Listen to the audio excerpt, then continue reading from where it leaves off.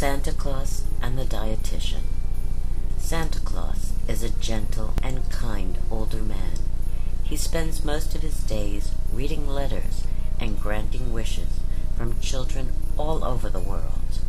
Some children ask for toys, while others ask for food, health, family, and peace. Santa has helpers in every country across the globe.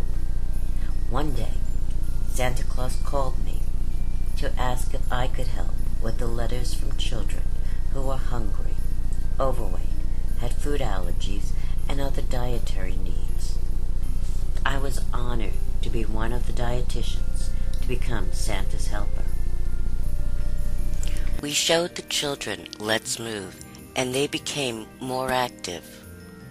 We gave the children a special plate called MyPlate, and they started to eat more fruits, vegetables, and whole grains. We shared the Kids Eat Right messages, and the children became more involved in the family food choices and preparation. We told the families about the Academy of Nutrition and Dietetics so children with special dietary needs could find help. At the end of the day, Santa Claus and I sat down with some hot cocoa and a bowl full of fruit. We smiled, knowing we were able to answer the wishes of so many children. Our work was not done.